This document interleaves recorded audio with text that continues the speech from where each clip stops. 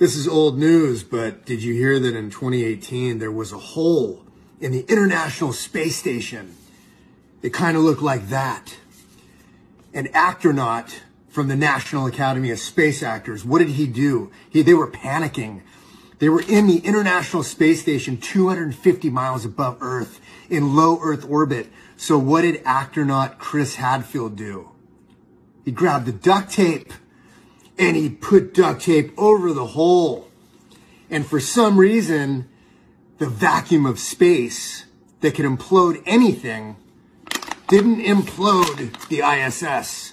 They were completely safe because of the duct tape and the quick thinking of astronaut Chris Hadfield, who is also on the Joe Rogan Show, episode 414, because, you know, Joe's the biggest gatekeeper on Earth. Oh, by the way, the astronaut Chris, he tweeted that he saved the day with duct tape, and he put a picture of the hole. But the problem is that the tweet had a picture that was actually an album cover from a band called Remedy Drive with an album called Commodity. These people are so full of it, and they're just laughing at you because there's a big club and we ain't in it. And that's how this whole thing works. Much love.